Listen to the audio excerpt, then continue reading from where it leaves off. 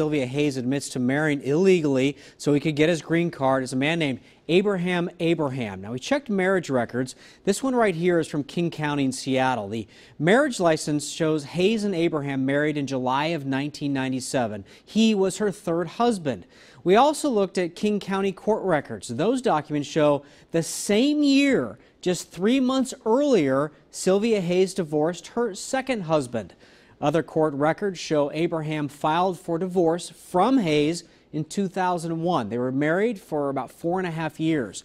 Now, Abraham lives in the Washington, D.C. area right now. I have tried to reach him, but his voicemail is full.